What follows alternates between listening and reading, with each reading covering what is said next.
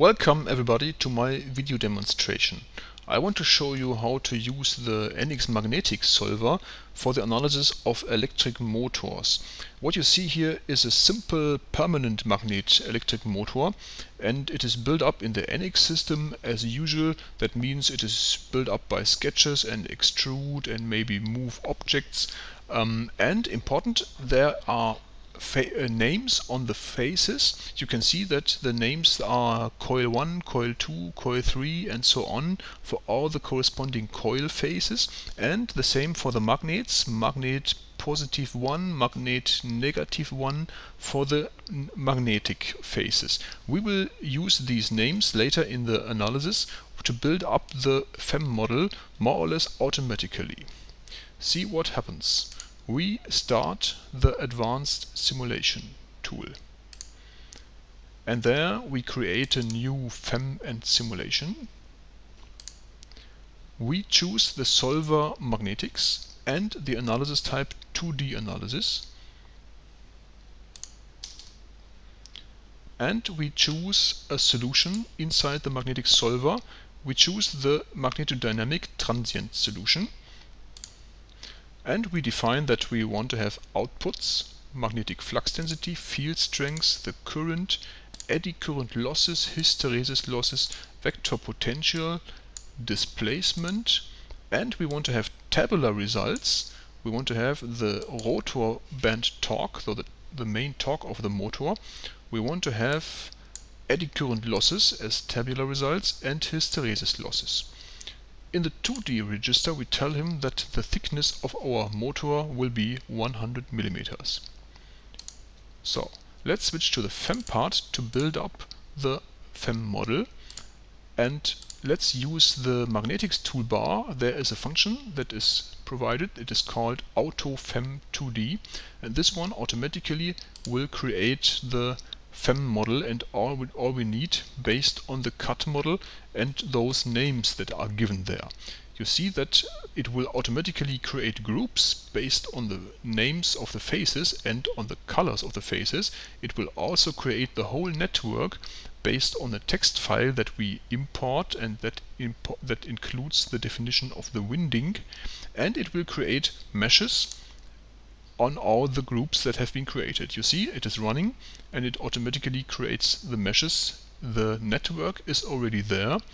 It has a star point in the center of the motor and connections to all those coils corresponding to the definition in the text file. We are through.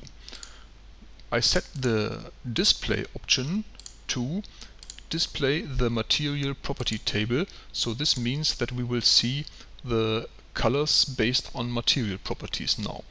First, I give some information to the resistors. I tell him that the resistors in the network have an ohm resistance of 2, for example. Okay, next thing is we go to the 2D collectors and we see all those coils and magnets. Let's start with the first one of the coils, the coil 01. We edit them and I go to my material property data, my material library, and choose a material copper for the coil. So this copper.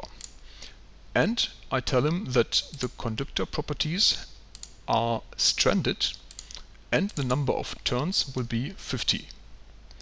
So you see that color has changed for one of the coils, and I want to have the same properties from this coil copied to all other coils. For this I use a small function that is called multi-physical edit.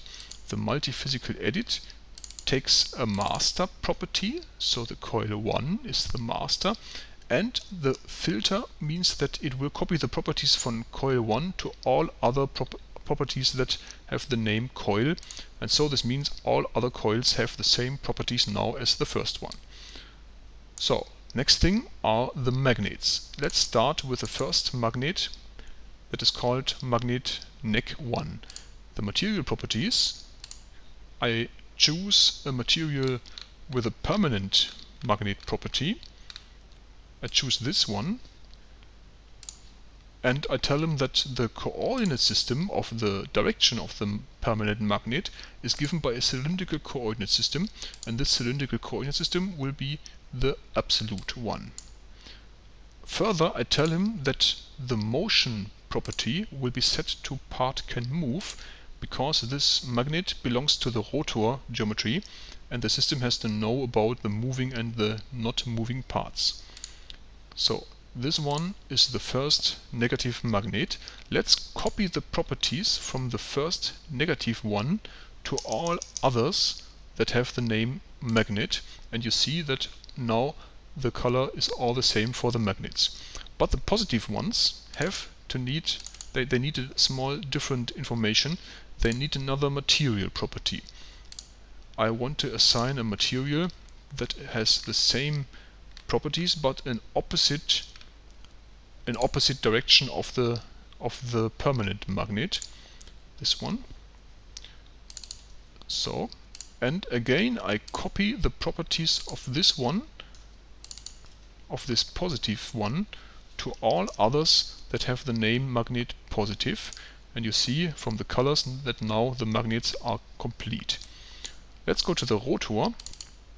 The rotor will have material properties of an electro sheet.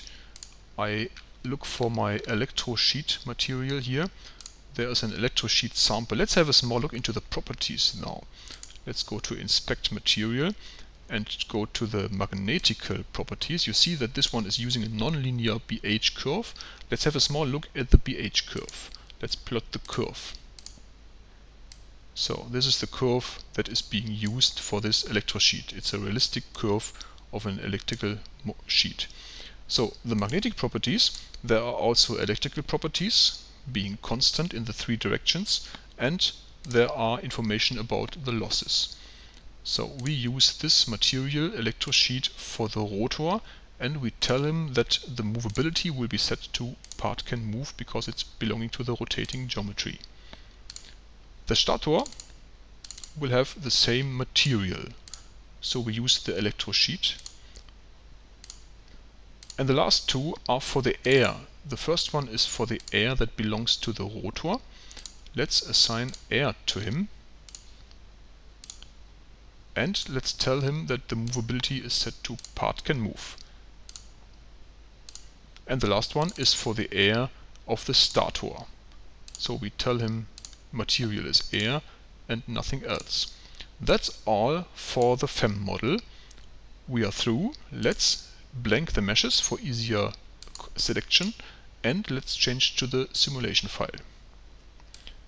So the simulation file. In the simulation we first want to include some expressions that we can later use, and to automatically create these expressions I have run a small script. You see that the expressions now are there. There is a current amplitude of 6 amperes, a current frequency of 0.1 hertz, a speed mechanical of 1 revision per minute, and a time increment. We use these things now for the definition of the phase currents, for example, and other things. So first let's go to the solution again and set the time steps to, say, 9t, and the increment to time increment defined in the expression list. Then let's define the rotation. We define an enforced motion on the rotor. We do this by defining the air gap rotor edge, so this one, and the air gap stator edge, so this one. And we define an angle that will be done every step by the expression rotor step.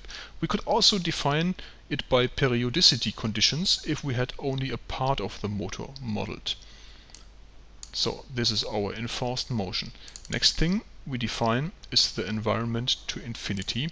That has to be given here and here on the two edges to infinity. So, and now we define the currents. The currents are loads of type current, and we want to define them by a harmonic current on circuit. start with the U phase. The U phase has to be defined between this point of the coils and this point of the network, the start point. The electric current will be given by the expression current amplitude, the frequency by current frequency, and the phase shift is 0. So the next one is the V phase. The V phase is defined between this point of the coils and the start point, and is defined with the same current amplitude and the same current frequency, but with a different phase shift of 120 degrees. And the last one is the W current. This is defined between this point on the coils and the start point, and again has the same current amplitude, the same current frequency, but a phase shift of 240. So now we are nearly through. We can run our solution. Let's go to solve.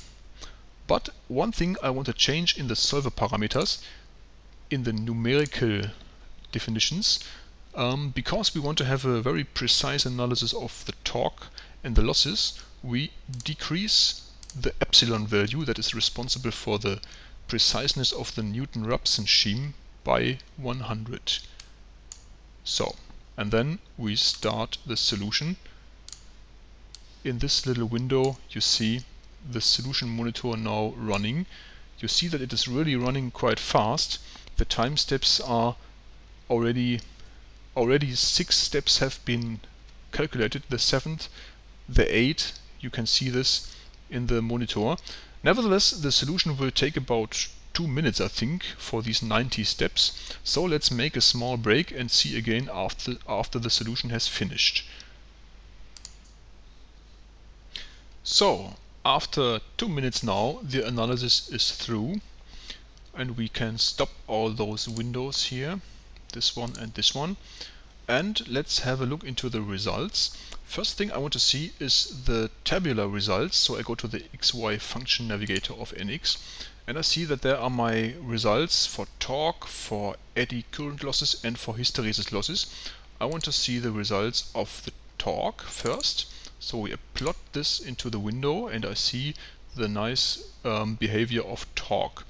I can ask the curve for information to see what are the most important points. I see the mean value is minus 10.4 Newton meters, and I see the minimum and maximum value of 14 and 7, what defines my motor ripple.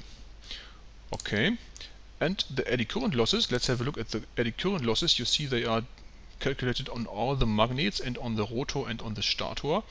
Let's see them all in one plot, and let's do it the scaling a little bit. So let's scale it a little bit more. So this is the behavior of the eddy current losses. If you add all these curves, you get the whole eddy current losses on the motor. The same is for the hysteresis losses. We have hysteresis losses for each of those parts in the motor. If I plot them and if I scale a little bit, I can see the behavior of those losses, the rotor and the stator and all the magnets being defined there. Okay, now that's all for the tabular results. Let's go to the plot results now.